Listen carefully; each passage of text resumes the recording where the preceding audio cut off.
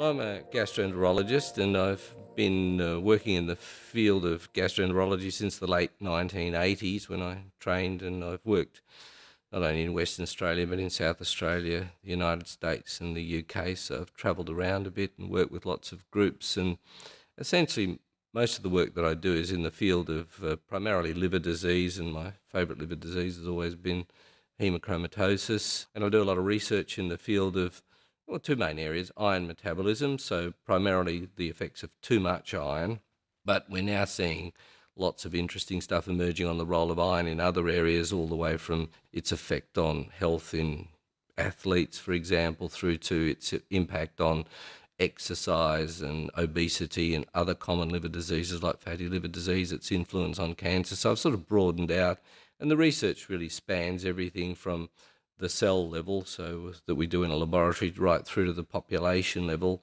And a lot of the time what we're looking for is new knowledge that we can impart pretty quickly that changes the way either the community responds to, or the doctors that care for the community use to pick things up and do things about it a lot earlier, so we don't see people becoming unwell with the conditions that I'm interested in. And the other big area I work in is liver injury and liver disease in general, and how the liver responds to injury and why we develop scarring and cancer, because it's such a big problem now globally.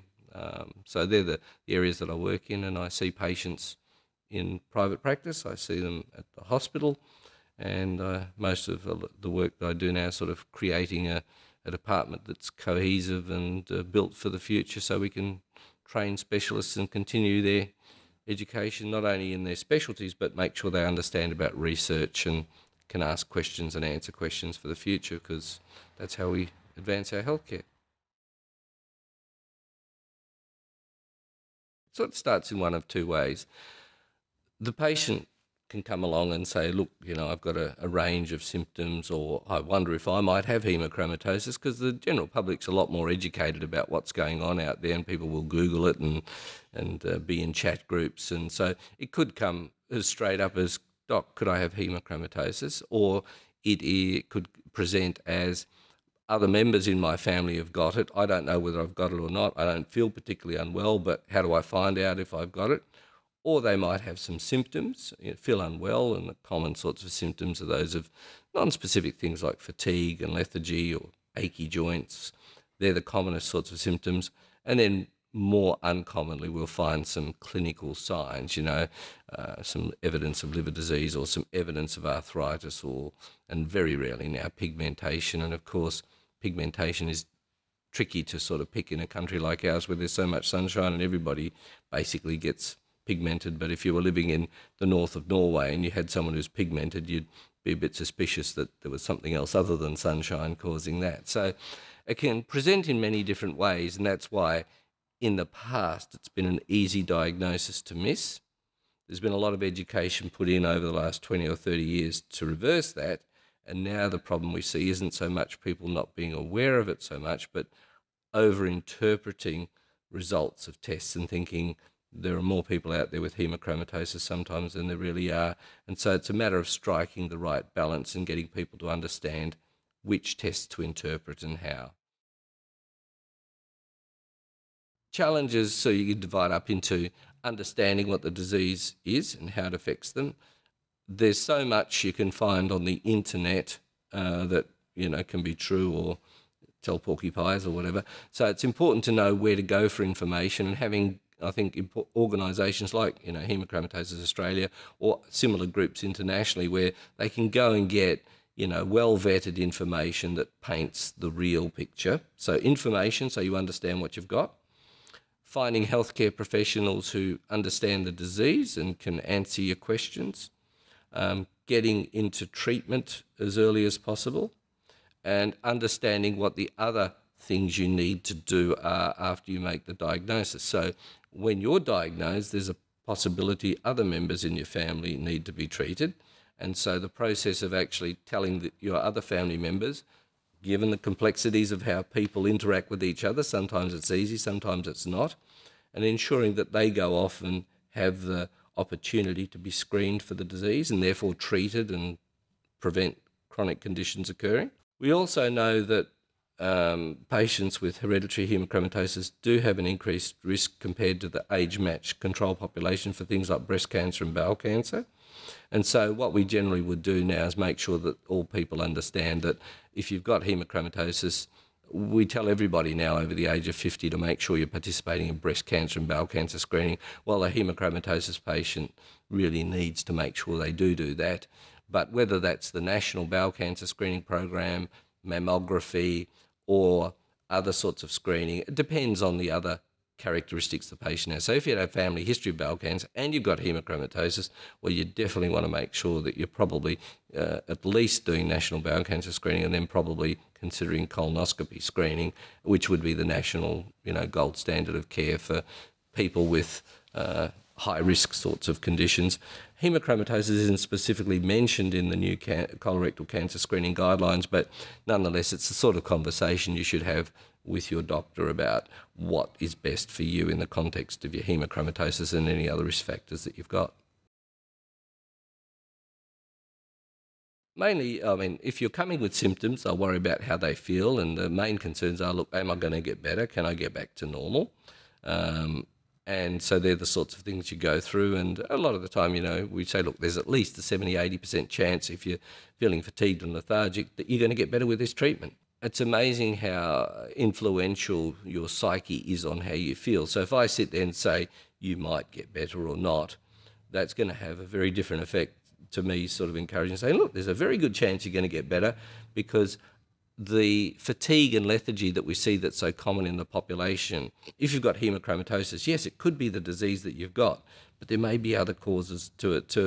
And, the stresses of the world that we live in and all those sorts of things can contribute to those symptoms as well. So I think having a good, positive interaction with the clinician who's seeing you, who can convey a sense of, confidence about, I know what I'm talking about, so that people can go away and get on with their lives, because this isn't the sort of condition that people should be lumbered with and to suffer with. This is the sort of condition we should get on top of and essentially return people to complete normality and get on with whatever your life needs to be. So, I think you need that sort of confidence in whoever's seeing you.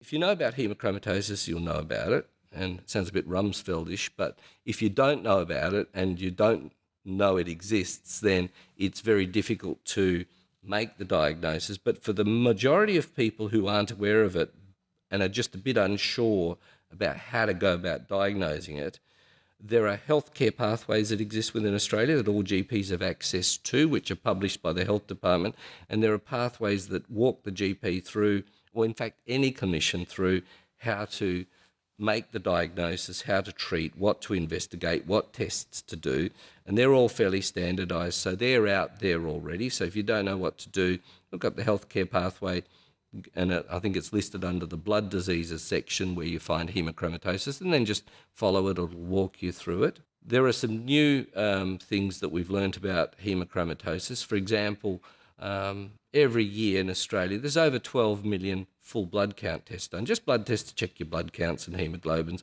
for a whole range of reasons. As it turns out, one of the manifestations of hemochromatosis that's present probably from childhood onwards is your red blood cells will be larger than anybody else's. And often what we're looking for in a blood count is, is your hemoglobin low? What are your cell counts and things like that? And we don't pay much attention to other elements of it. So if you have a full blood count and your red blood cells are larger than the average, and there are some numbers that have been published, but I won't go into the numbers because that doesn't. That's all provided on the healthcare pathway now. We can enrich for the diagnosis of hemochromatosis. So if GPs are doing blood tests and they're seeing, abnormal parameters on blood cell size that are larger than normal, and you happen to be from Northern European origin, that sort of person might benefit from assessment of for a hemochromatosis. And the odds of finding hemochromatosis in that group of patients is exactly the same as, for example, if you came along and saw me today and you had a brother and a sister or a couple of brothers, I would tell you that they should be screened for hemochromatosis because there's about a 1 in 4 chance that they might have the same disease. If your red cells are larger than normal, there's a 1 in 4 chance you've got haemochromatosis. So it's the same probability. So if we say, what do we normally do? We would tell you to be screened. Well, this is another clue for screening. That's a new thing. It's only just been published this year, but it's been built into the healthcare pathways, and it's just another tool to help medical practitioners who are ordering tests get the most out of the tests that they're ordering already, to value add to that whole process. In the iron world, there's a lot of activity. There's a lot of activity in understanding the pathways that regulate iron uptake and transport and excretion from the body, because there are a number of disease processes, not just haemochromatosis, which could be helped by better knowledge. So there's a lot of people who are deficient in iron, for example, and understanding the pathways by which iron gets in and stored and used in the body ultimately leads to knowing how you can actually improve the uptake of iron. So for those people who have too little, we could maybe come up with new treatments to correct that. For those that have too much, understanding pathways of how to get iron out of the body when you can't have phlebotomy therapy to remove the iron because you might have heart disease or something else contraindicating the use of removing blood from you, well, there may be new ways to stop iron being absorbed, so what we call iron chelation in the bowel, or removed from the body using other sorts of drugs. And there are drugs that have been developed which can bind iron in the body and then excrete it either through the bile or the urine. They're less effective than taking blood from people, but they're an alternative when you can't have that done. And then there's a lot of interest in the role of iron in cancer now. So what we know globally is that as your blood iron levels increase, and I'm not even talking about iron overload here, but as they get to the top of what we accept is the normal range, your risk for common cancers such as liver cancer and breast cancer increase. And it's seen in multiple countries now, so it's a real observation.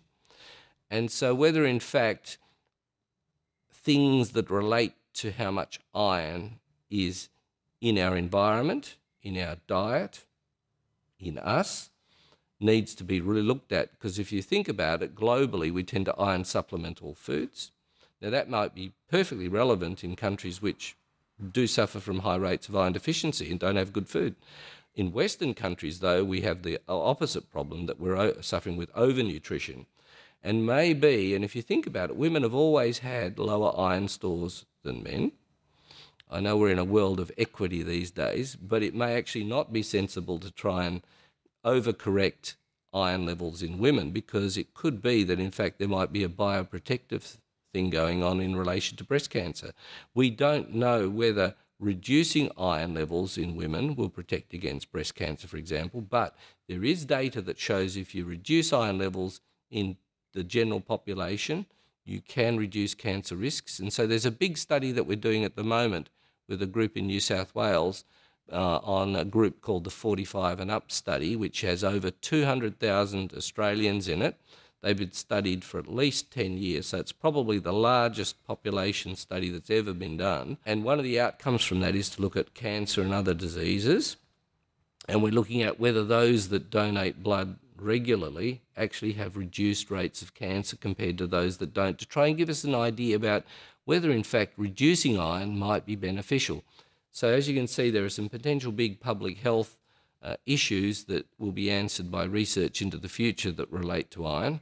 And something that we've just recently observed, and this will come out in the press in probably about 2 to 3 weeks' time, is that for individuals who are overweight, and especially, so if you think about it, 70% of the Australian population is overweight, 30% is obese. Of people who are overweight or obese, 60% of them have what we call fatty liver. And one of the big difficulties we have in the Australian community is if you tell people to lose weight, you might tell them what to eat, tell them what to do, tell them how to exercise. It often is ineffective, or if it works, it lasts for a little period of time. And one of the big things people often complain about is this fatigue or lethargy. They don't want to do things. As it turns out, one of the reasons behind that, and this will come out in the work we've just completed based on the RAIN study here in Perth, is that even for adolescents who are otherwise healthy, as you gain weight and as you get a fatty liver, your ability to make normal-sized red cells diminishes. So your red cells are smaller with less hemoglobin in them, less able to carry oxygen, and possibly that's a sign that there's less iron available to you for other metabolic purposes. And one of the main roles that iron has in the cells, and we don't have a good blood test to measure this, is that it's involved in the production of energy. So if you do not have enough iron available in your cells, you don't burn oxygen to make energy for the cells. That's why athletes, for example, go to altitude to train to improve hemoglobin and oxygen burn and things like that. And that may be part of the reason why overweight people and people with fatty liver feel very lethargic, don't exercise, don't lose weight. So one of the areas in the future for looking at is if we can treat that, make iron more available to people who are overweight, we'll actually get up and exercise more, because it's much more feasible for the Australian community for people to get up and exercise more and lose weight than to look at medications, pills, surgery, and all those expensive things, which we really, as a nation, probably can't afford. Or if you're going to do it, then you'd have to pay for it yourself type thing. So I think there's a lot of work to come out of the iron area. The other big area where iron is playing a role at the moment, where there's a lot of interest, is in the Alzheimer's disease area, where people are wondering, does iron contribute to the development of Alzheimer's or not? I think the jury's out on that. We've done population-level work here in Western Australia with the Busselton study looking at iron levels and cognitive impairment and haven't found an association.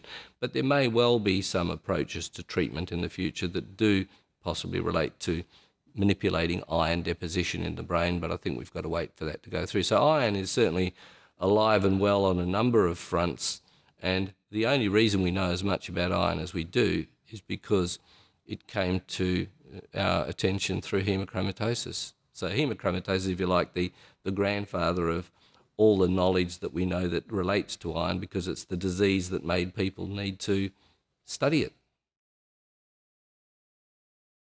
Probably the easiest thing in a web-based world now is if you go to Haemochromatosis Australia, you'll find lots of information there. There are other professional societies that provide information as well, but often I like to keep things simple. So Haemochromatosis Australia, start there. There's also people you can talk to there if you've got concerns. So if you don't feel, or you don't have access to a medical practitioner, or need to do some just digging around for yourself to get yourself to the point where you think, right, now I need to go off and do something about this, that's where you would start here in Australia.